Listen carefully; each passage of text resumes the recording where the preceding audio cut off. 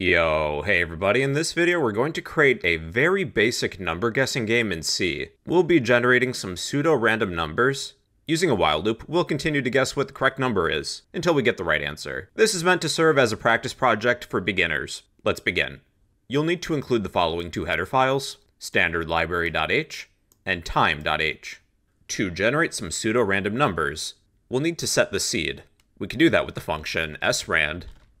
The default value for a seed is usually 1, so what we'll do is use the current time by calling the time function and passing it into the srand function. To get the current time, you can either pass in 0 or null. Null, in my opinion, is more readable. If we don't set the seed, for our random number generator, it's going to give us the same number each time. We'll need the following variables: an int of guess to hold our current guess. We'll keep track of how many times we've guessed, how many tries. Int tries, I will set that to 0. Here you'll pick the range of numbers you would like to use. The random number will be between 1 and 100.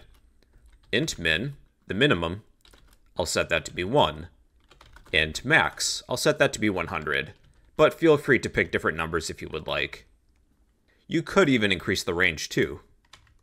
Here's the formula to generate a random number in C. I'm going to create an integer of answer. This will be a random number. Set it equal to, we're going to call the rand function. This will give you a random number between 0 and whatever the max value is with your operating system and the compiler.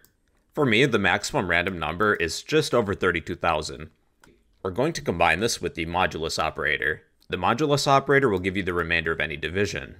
You would think I could say just 100, or max, because it is 100. Rand modulus max, in my case, would give me a random number between 0 and 99. This number is exclusive. I don't get 100. So let's pretend that our minimum was 10 for a moment. I need a number between 10 and 100. I could say max minus min. That would give me 90. This would generate a number between 0 and 89 technically. I'll add plus 1. Enclose this part of the equation with a set of parentheses, just to force operator precedence. Then add the minimum as an offset. Here's the full formula, but I'll set the minimum back to 1. It is kind of complex, I admit that. Just to test our answer, let's print it. I want to be sure that everything's working. We will print an integer. We will display our answer, and it should be a random number between 1 and 100. 90. There we go. Let's print a welcome message. I'll print the following. We'll say number guessing game, just as a title. We're going to continue playing while our guess does not equal our answer. Well, we can do that with a do while loop.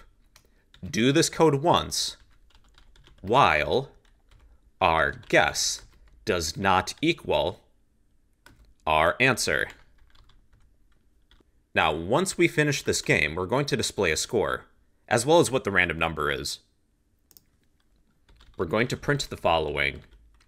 We'll print the answer is, insert an integer, add a new line. We will display our answer. Then display the number of tries. How many attempts did it take the user to guess the right answer? It took you, insert an integer, tries. Then display our variable of tries. Alright, within the do while loop, we'll ask for a number between our minimum and our maximum. We'll print, using printf, guess a number between, insert an integer, this will be for the minimum, dash, insert an integer for the maximum, colon space, we will display our min and our max. Then we will use scanf to get some user input. Scanf, we're accepting an integer at the address of our guess variable. Once we insert our guess, we're going to increase our variable of tries. tries plus plus. How many attempts did it take for us to get the right answer? Let's do a test run. Oh, then I need a new line character after our title. There we go. Number guessing game. Guess a number between 1 and 100. I'll just guess something right in the middle. 50. No, that wasn't it. 75. Nope. After each incorrect guess, we'll let a user know if their guess is too high or too low, just to narrow down the possible ranges. After we increase tries by 1, we'll write an if statement. We'll write, if our guess is lower than our answer, then we will print too low, just to let the user know. Too low, new line character. If our guess is greater than our answer, we'll check that with an else if statement. Our guess is greater than our answer, we will print too high. If our guess isn't less than our answer, and our guess isn't greater than our answer, that must mean our guess equals our answer. If that's the case, then we should reach this else statement, where we'll print correct. Correct. New line. And that should be everything. Let's run it. Number guessing game. Guess a number between 1 and 100. With these sorts of games, I like to do a binary search. I just keep on guessing in the middle of a range. I'll start with 50, something right in the middle. Too high. The number should be between 1 and 50 then. Again, I'll just guess something right in the middle. 25, too high. The answer is between 1 and 25. 12.